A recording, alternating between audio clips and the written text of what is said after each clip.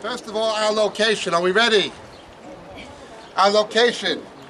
This place is called Banyas, named after the god Pan. Muslims or Arabs can't pronounce the difference between P and B, so they call it Banyas, but it should have been Panyas from the god Pan. In the intertestamental period, this was a center of the worship of Pan, a god associated with love, fertility, things of that nature, noted for his nymphs. The pagan priests of Pan during the Seleucid period, when this was under Syro-Phoenician Greek control, practiced their religion by surrogate sex with animals, specifically goats. What was interesting about Pan is, Pan was a god who pretended to be a man. Pan was a god who pretended to be a man. Now, here, the Herodians built a temple to Caesar. However, the Caesar was Caesar Augustus, formerly Octavius. Some of the Roman emperors were deified posthumously by the Roman Senate. He was the first emperor who was deified during his lifetime. Now that's important. Whenever you see a man deified as God, it is an important picture of the Antichrist. When Jesus was born, you had an emperor who claimed to be God incarnate. Remember when they went to Bethlehem to number the people? In order to gain economic control of the known world, the people had to be numbered. Well, so in his first coming, it'll be in his second coming. There'll be a man claiming to be a divine being who will actually number people to gain economic control of the known world. We have to understand what Caesar did and how he was in the character of Antichrist to understand what's coming in the future. What was important about the Herodians is they pointed the Jews towards this pagan belief system where a man would actually be deified. So what you had here was the worship of a god in Greek mythology who pretended to be a man, and the worship of a man who pretended to be a god. The Lord Jesus comes here and he challenges the gods of this world on their own turf, because he was not a god who pretended to be a man, nor was he a man who pretended to be a god. He was both God and man, fully human and fully divine. That's why he comes here. He was challenging the gods of the Greco-Roman world on their own turf. What the Fortress Antonio was for Jerusalem, this was for Galilee. An offense to them. It represented Roman or pagan Roman dominion over their nation and even over their religion because of the way it was situated. Jesus comes here on the slope of Mount Hermon. The Mount of Transfiguration was certainly not Mount Tabor as the Greek Orthodox Church and the Roman Church maintained. The Mount of Transfiguration was here. He went to an exceedingly high mountain. This is the exceedingly high mountain, snow-capped about 7.5 months of the year, where Jesus is transfigured up above us, having challenged the gods of this world above us. As we pointed out in our Bible study the other night, the Transfiguration is the closest picture we have in the Bible to the rapture and resurrection. You have Moses, a man who died faithful to God. You have Elijah, a man who never died but who was raptured. And Jesus, we shall be as he is. It doesn't matter if you're dead in Christ when he comes or alive in Christ when he comes. We meet him in the air. Okay? That's the picture of what's going on. But it had to happen here. Why? Jesus said the last days will not be as in the days of Noah, but it's emphatic, just as in the days of Noah. Demonic beings came to earth taking a human incarnate form and began procreating demonoids with human women. Now for some years I've been warning about two things: the demonic nature of extraterrestrial phenomena and that biogenetic engineering in the hands of fallen man are going to set the stage to make it entirely possible and plausible for that to happen again. To begin cloning humans, where are they going to get a spirit? We're on the precipice of something that's absolutely apocalyptic, ultimately cataclysmic. No doubt in my mind that the stage is being set for what Jesus said would happen. Not the days of Noah, but just as in. Now we have other tapes explaining that. The reason I bring that out is this. According to the Apocrypha, Old Testament Apocrypha, not the Pseudegrapha, but Apocrypha, in the days of Jared, the ones that Jude calls the sons of God, who are actually fallen angels, came down on this mountain. So they descended onto this mountain and had relations with human women. Just as they came down to this mountain, the Lord Jesus had to go up to this mountain, okay? He represented the combination of the spiritual and the divine, not this pagan event that happened in the days of Jared that we read about in Jude's epistle and in the book of Genesis chapter 6 and so on. So here we are at Caesarea Philippi, place where a man who claimed to be a god and a god who claimed to be a man, Jesus encounters them, and one who is both God and man. You'll see the alcoves where the statuettes were of the nymphs for the Pan worship. Later it was renamed after Nero and called the Neronium. But here Jesus makes his challenge. It is here the second lie of Roman Catholicism depends. Thou art Peter, and upon this rock I will build my church. Turn with me, please, to Matthew 16.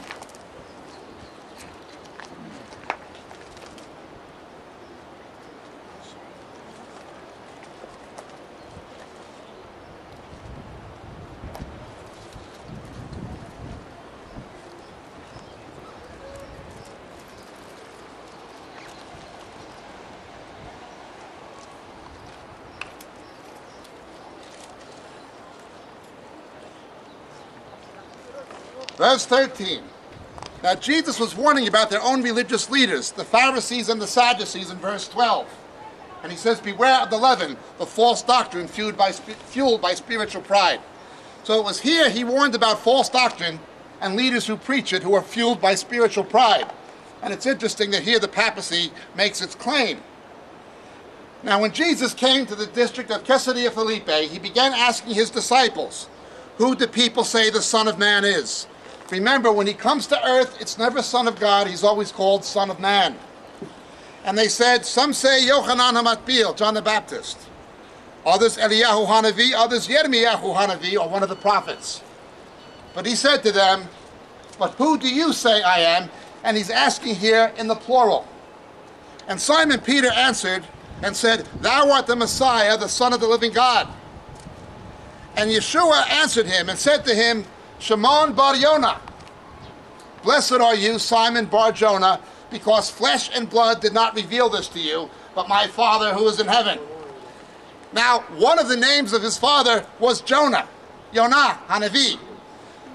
Sonship in Hebrew is not simply to do with pedigree, it's in the character of. As we've been studying HaMashiach ben Yosef, HaMashiach ben David, Messiah, son of David, Messiah, son of Joseph, in the character of, so Peter is in the character of Jonah. It was at the biblical port city of Jaffa that Jonah did not want to go to the Gentiles. And so it was at the same location, the biblical port city of Jaffa, that Peter did not wish to go to the Gentiles. He was in that character. That's the full implication of the meaning. Blessed are you, because flesh and blood did not reveal this to you, but my Father who's in heaven. And I also say to you that you are Peter, and upon this rock I'll build my church, and the gates of Hades shall not overpower it. I will give you the keys of the kingdom of heaven, and whatever you shall bind on earth shall be bound in heaven, and whatever you shall loose on earth shall be loosed in heaven. How do we deduce that Peter was the first pope, when in fact in Acts chapter 15, at the first council of the church, it was James who presided, Yaakov, not Peter. When James spoke, he said, my brethren, listen to Peter? No, listen to me. It seems good to the Holy Spirit and to me? No, and to us. One, the decision was corporate. The magisterium was corporate. James presided, not Peter. The papacy evolved after Constantine bequeathed the imperial properties in Rome to the bishop in Rome, relocating his own capital to Constantinople. And it came about through a series of historical claims and developed over the centuries. The papacy in its present form did not come about until about 1854, the First Vatican Council, under Pius IX, the man who opposed democracy. Well, let's understand further. Where then did they get this about Peter? upon this rock, thou art Petros. Originally, the cascade was here, fed by the melting snow caps from Mount Hermon above us. But with seismic activity, it's somewhat shifted. But this was the original. Washing out of here, and you'll see them all down in the brooks, millions and millions, maybe tens of millions of these. In Greek, Petros. Petros, Peter. Petros. This is the Petros. This is the Petra. In Hebrew, Selah and Evan. In Greek, Petros and Petra. There was a temple here, a temple built to Caesar. A temple, a building. Look at the ruins. Is the foundation of that temple built on a Petros or on Petra? It is built on Petra. You cannot build a building on a Petros. It is completely illogical. Thou art Petros, and upon the Petra. We are told repeatedly that Jesus is the rock. Look at 1 Corinthians chapter 3. Verse 11. For no man can build a foundation other than the one which is laid, which is in Jesus Christ. He is the rock. We're told in 1 Corinthians 10, he is the rock from which the living water comes. You can only build on the rock, not on the chip of stone that breaks away from the rock, which is what a Petros is. Some say pebble, but in the setting, chip. Washed out with the cascade from the rock. Well, how does the Roman Church tell people that Peter is the rock? Quite simply, they lied. And they lie to this day. First of all, they have the Vulgate in Latin, a bad translation. When you go to the original Greek, they have a problem. To this day, the Catholic apologeticists like Scott Hahn, they can't tell you the truth. They have a big problem. So what they say is, well, wait a minute, it's masculine and feminine, and Peter was a man, so Jesus couldn't use the word Petra, because that was feminine, so he uses the masculine. Either he's a blithering ignoramus or a charlatan. In the Greek language, you have masculine, feminine, and neuter, but it does not have to do with sex. Gender in Greek has to do with the construction of a word and the way it is used in the context. Jesus himself is called the Petra. Jesus is referred to by the feminine Petra in Corinthians. Hence, he lies, or else he's simply making it up and doesn't know what he's talking about. That's what they do. It's a complete lie. The next lie was, I'm going to give you these keys, and you can bind and you can loose. Understand, bind and loose. It is not the Church of Rome alone who concoct something preposterous from this. The Greek words for bind and loose are luo, to loose, and deo. They are translated directly from two juridical Hebrew terms, hetir and asur. Hetir means it is permitted. Asur means it is forbidden. In Jewish law, rabbinic law, halakha, you have a bet din, where a Jewish magistrate trained in halakha gives halakhic decisions on what is hetir, what is asur. And of the 613 commandments of the Torah, in order to save your life or the life of another person, a Jew can break all of the commandments except 3. He can break the Sabbath, he can eat pork, anything, except idolatry, incest, and murder. Those remain asur. But to save a life, everything else becomes hatir. It is a juridical term. The terms are used 2 ways in the New Testament. First of all, they're used by Matthew elsewhere, and before we look elsewhere, we should see how Matthew uses them. In Matthew 18, the terms are used about putting people out of fellowship, disfellowshipping people. You see your brother in sin, you go to him. If he doesn't repent, you go with 2 or 3 witnesses, then you bring it to the congregation. And if he still doesn't repent, then you kick him out. Whatever you bind in heaven, shall be bound in heaven. Whatever you loose shall be loosed in heaven. It's talking about dealing with unrepentant sin in the fellowship. However, the Greek is present, continuous, active. It doesn't say you can bind it or you can loose it. It is whatever is being bound in heaven, you can bind. Whatever is being loosed in heaven, you can loose. Think of 1 Corinthians 5, where you had that young man in the fellowship who was into an incestuous relationship. Paul said he gave him over to Satan because he did it by the Lord. The Lord showed him to do it. We cannot arbitrarily go around binding and loosing anything. It has to be being done in heaven and revealed by the Holy Spirit. The second is the juridical application concerning doctrine.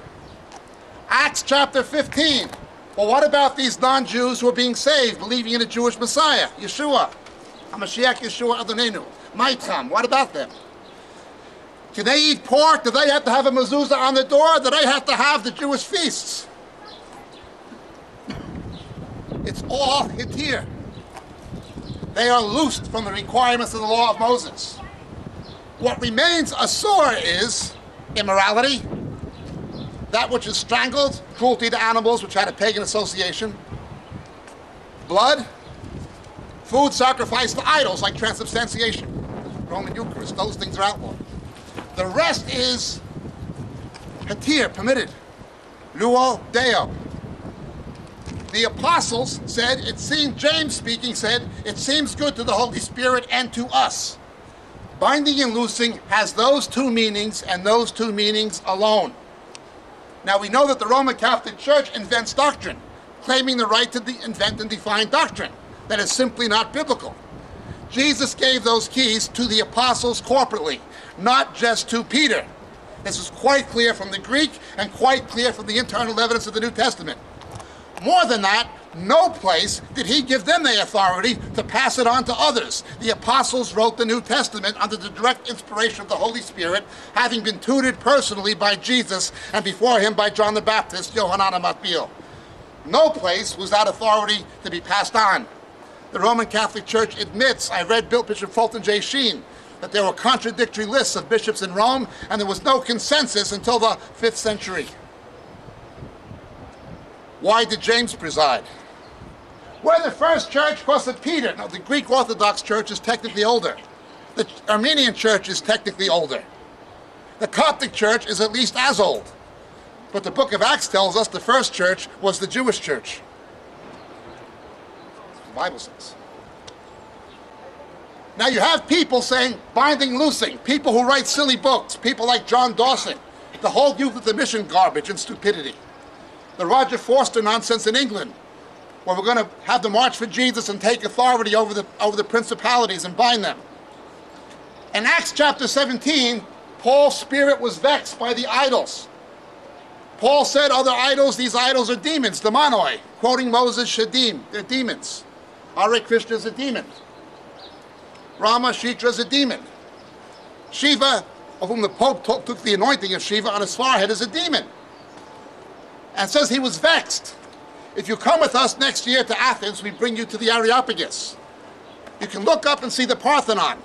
And you can look down and see the Agorot, the market, and where the synagogue was. What did Paul do when his spirit was vexed by the demons of Athena worship?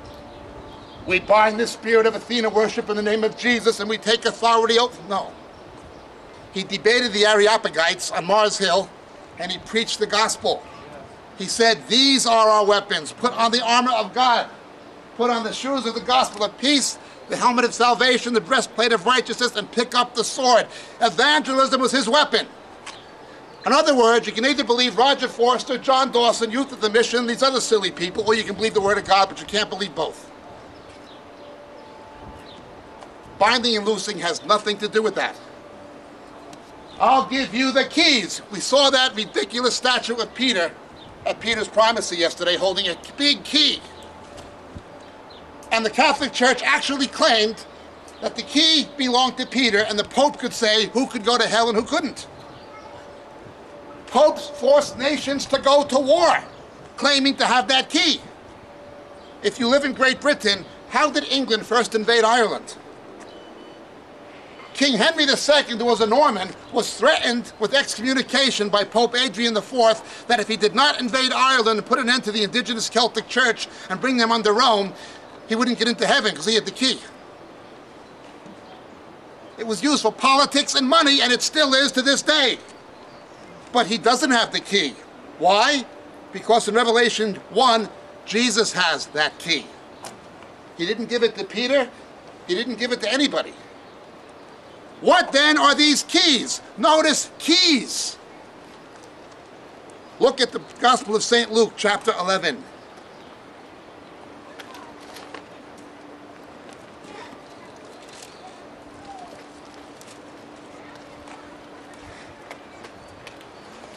Verse 52, woe to you lawyers, for you have taken away the key of knowledge.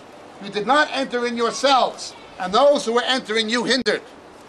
What Jesus was saying to the Sanhedrin, to the rabbinic establishment of his day is, the keys of unlocking the Bible, of understanding the Scripture. You who know the Midrash, you've been unfaithful and misled the people and misused your power to make yourself rich. Instead of being servants, you became overlords, something replicated by the medieval papacy. So the keys of understanding this book will be taken from you and given to these other Jews, the apostles. It was not to Peter, it was to the apostles. It was apostolic authority to define doctrine. They were able to bind and loose. And that's exactly what they did in conclusion in Acts chapter 15. Let's look at it very briefly in conclusion.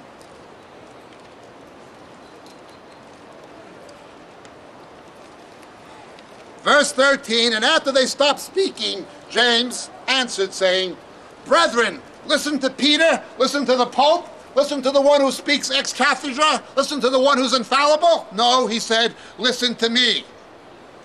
Biblically, there's a much better case for James being the Pope, but he wasn't the Pope either. In fact, we read in Galatians chapter 2 that Paul openly rebuked Peter in the presence of all. When's the last time you saw a cardinal standing up to Pope John Paul II for his hypocrisy, or for taking the anointing of the Hindu goddess of death, Shiva, or for kissing the Koran while Christians are being murdered in Islamic countries? When did you see a bishop standing up to him for keeping his mouth shut about the widespread pedophilia of his cronies?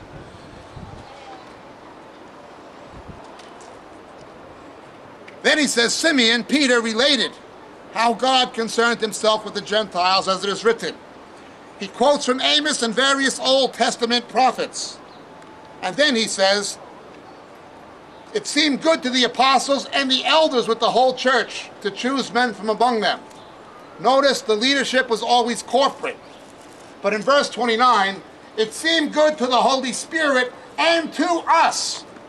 Not James, not Peter issued an autocratic decree, it was corporate. And they could only bind and loose what the Holy Spirit was binding and loosing. The Greek is present, continuous, active. That which is being bound in heaven, that which is being loosed in heaven. It was the apostolic authority to define doctrine, or it was the church's authority to deal with unrepentant sin. It's nothing to do with the lies of Rome, or the lies with Youth at the Mission, or the lies of Roger Foster, or the lies of John Dawson. These are all lies of Satan.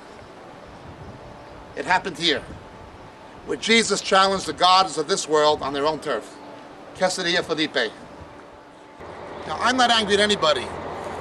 Concerning my fellow evangelicals who are into binding and loosing, I assure you, I believe in all the gifts of the Spirit understood and practiced biblically. I believe in spiritual warfare as the Bible teaches it. But what you see going on today with the binding and loosing phenomena is not what the Bible teaches. It is a silly invention of ignorant men. Binding the strong man has nothing to do with binding and loosing. Binding the strong man rather has to do with the impossibility of leading someone to Christ while they are demon-possessed. Exegetically, it is all nonsense. I would also point out that in no sense am I against anybody by way of their background. My own family is a mixture of Roman Catholic and Jewish. I want the Jewish people to know the truth, that Yeshua, Jesus, is Messiah. And I want the Catholic people to know, including my Catholic family, that the Pope is not the heir of Peter, and Roman Catholicism is in no sense biblical Christianity. It is simply not what Jesus and the apostles taught.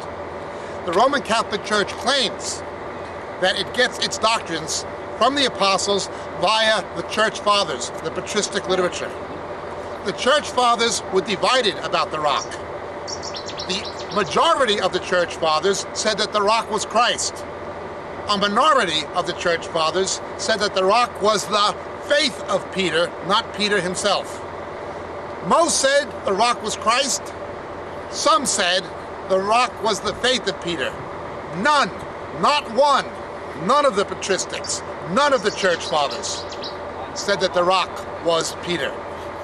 Now, patristic authority, the Church Fathers, are not apostolic authority. It's not biblical authority. Nonetheless, even if it was, you still could not say Peter was the first pope.